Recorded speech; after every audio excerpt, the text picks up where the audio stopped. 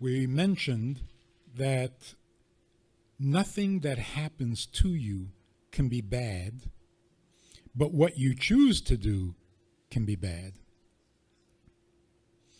Just like you can't have a bad tree.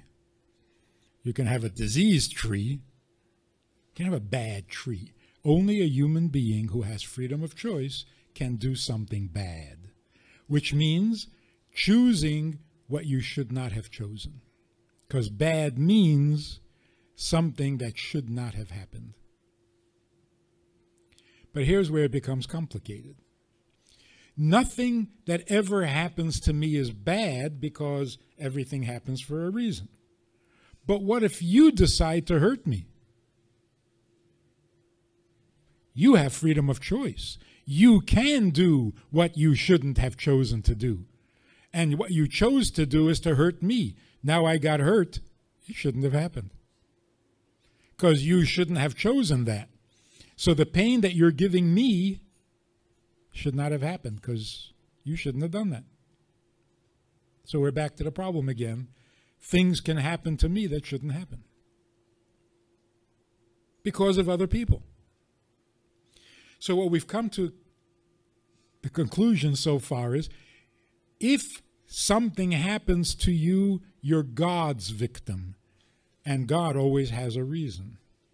But when you are someone else's victim, when you're victimized by another human being, oh, that shouldn't happen. That's bad. Well, it turns out no human being can victimize you. Can't. Because freedom of choice that the person has ends when they've made their choice. Beyond that, he has no control.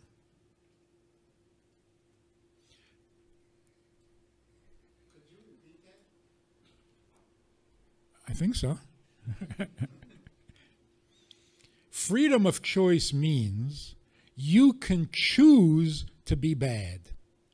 Will you succeed at being bad? That's not in your control. Once you let go of the arrow, you have no control. So if you decide to kill somebody, and you point the gun and you pull the trigger, that's it. Your freedom of choice is over. Will your victim die? That's not up to you. God decides that. So if you decide to kill somebody and you shoot at them but miss, you're a murderer. You just can't shoot straight.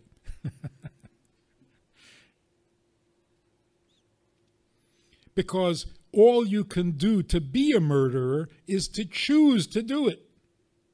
After that, it's not in your control. So sometimes the victim will die, sometimes he won't die. Who determines that? Not you. Like the gang that couldn't shoot straight. You decide to rob a bank, you get in the car, you drive off to the bank, and you get stuck in traffic. Are you a bank robber? Yes. Did you rob a bank? No. Because you're not good at being bad. You're not as talented as you think, but you're bad. So freedom of choice means literally that. You are free to choose. You're not free to do whatever you want to do. I mean, if every time somebody wanted to kill someone, he succeeded, we wouldn't exist anymore. We'd all be dead. Hitler tried to kill all the Jews. We can't get over the fact that he killed 6 million. But that's not what he set out to do. So why didn't he succeed? Because you don't get to decide how successful you are. You only choose what you want. You have freedom to make a choice. You don't have the freedom to kill anybody you want to kill. Which means you are never the victim of someone else's choice. I wanted to insult this guy. He was annoying. I was speaking, And I wanted to put him in his place and really insult him, and I said something really insulting. He didn't get it. Went right over his head, and he wasn't insulted. So, did I have my freedom of choice? Yeah, and I chose to hurt this guy's feelings. Didn't happen. Why? Because it wasn't meant to happen. So does that interfere with my freedom of choice? No. I chose and I acted on my choice. The guy was too stupid to get the insult.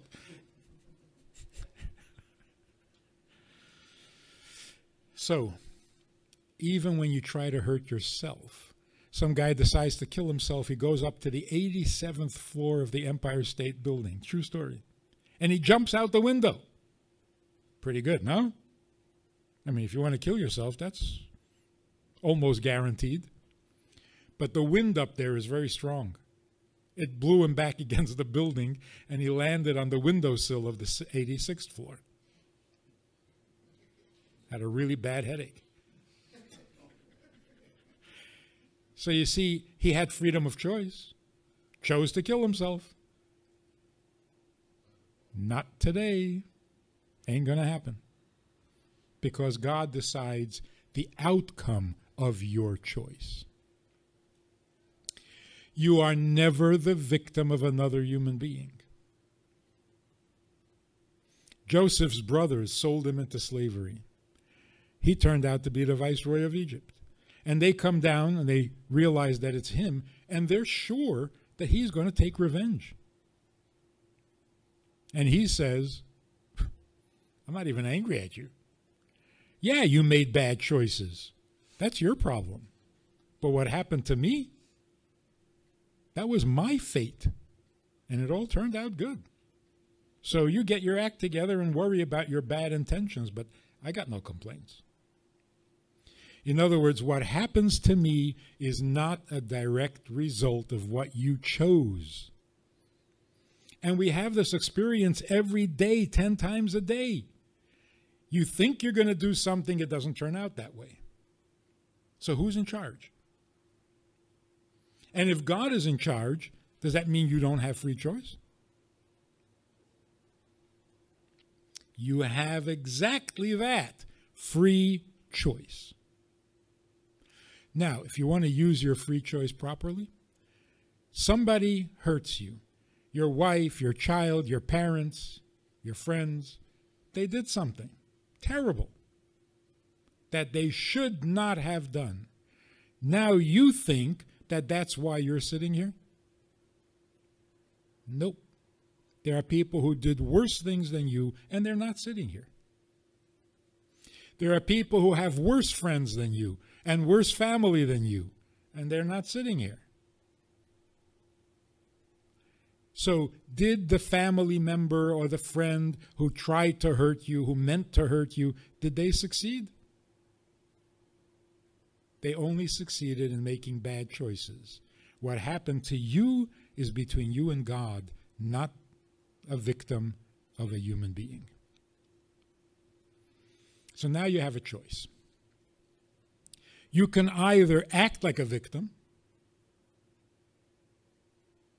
and then when people come to visit you, you're expecting them to apologize to you. You're expecting them to bolster your feelings and your self-esteem.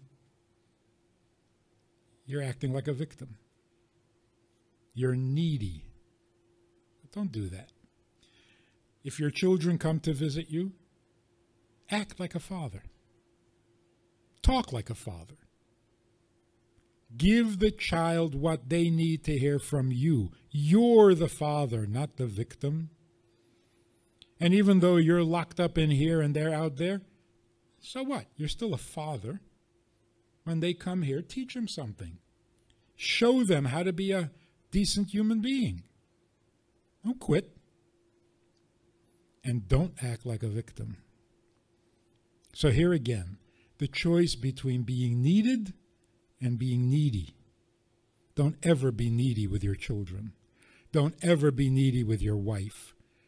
Don't ever be needy at all. Under all circumstances, Take the position of the giver. You can make a difference for them. Be a role model. That sounds strange? You're sitting in here, you're an inmate, you're being punished for your crimes, and you're a role model? Yes. Yes. And when you act like a role model, you're even greater than the guys out there. Because you're not letting your existence rob you of your life.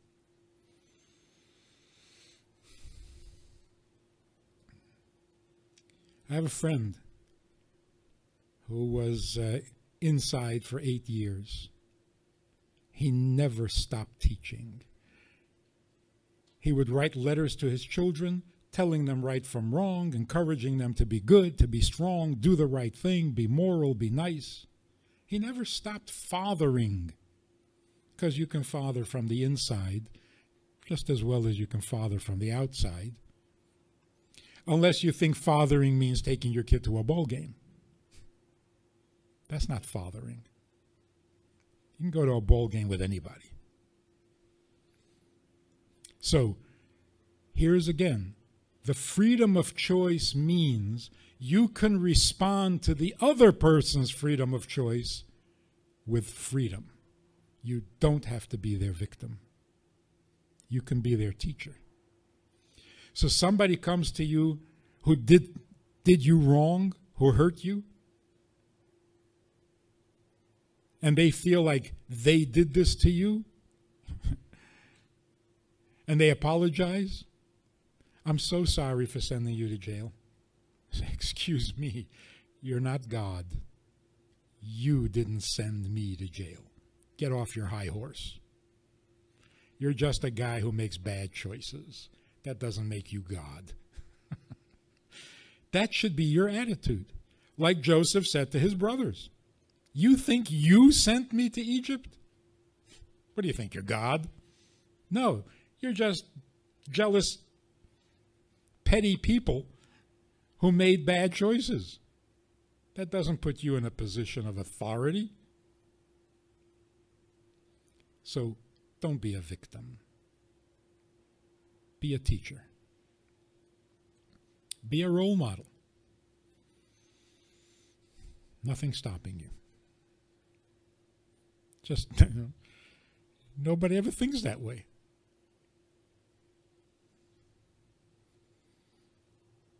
So surprise your visitors. Next time they come, walk in with a different attitude. Hi, what can I do for you? They'll be impressed. And what can you do for them besides be a role model? And what more do they need from you besides being a role model? So how do you get to like the people you love, but they hurt you? And so it's very hard to like them? That's only if you think they're God. They're not. They're just people, maybe even weaker than you.